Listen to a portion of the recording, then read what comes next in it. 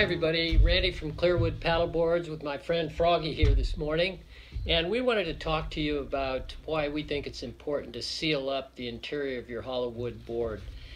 It's inevitable that sooner or later moisture or water is going to get into the inside of your board, and if you seal the interior, the chances of serious damage to the board are really minimized.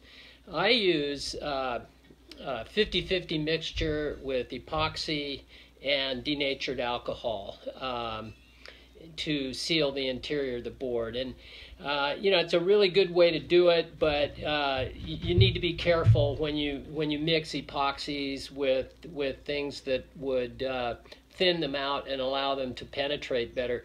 They penetrate great into the wood, but they also penetrate into your skin. So if you choose to go this route, wear gloves, wear breathing protection, and wear eye protection, because this is serious stuff and you really need to be careful and take it seriously.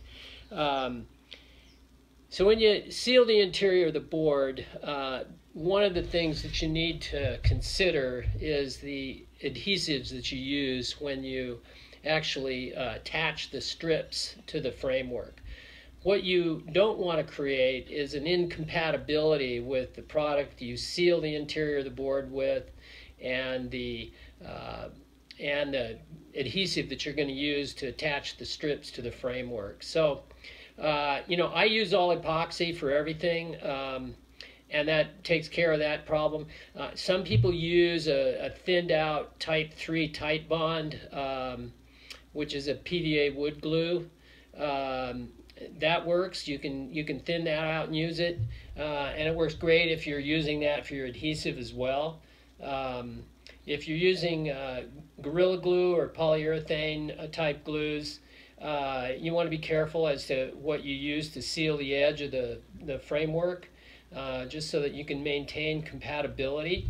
The sure way to do it is just keep it off those edges, but that's really hard to do. So be careful when you apply your sealing material, and just be aware that you want to maintain some continuity between your adhesives. So another question I get asked a lot when we're talking about interior board sealing is how to do the last strips that go on. Since the board will be closed up once you put those strips on, there won't be any way to get in there and brush a sealer on those last strips. So basically I pre-seal those and put them on after the sealer has gone on and dried.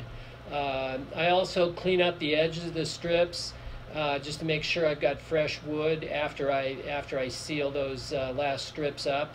It's pretty inevitable that whatever you're sealing the last strips with is going to bleed onto the edge of the strip, and there again you want to maintain good adhesion between all the parts. So I push those last strips through the table saw just to clean those edges up just ever so slightly, and then I have fresh wood to go with on the adhesive for those last strips. So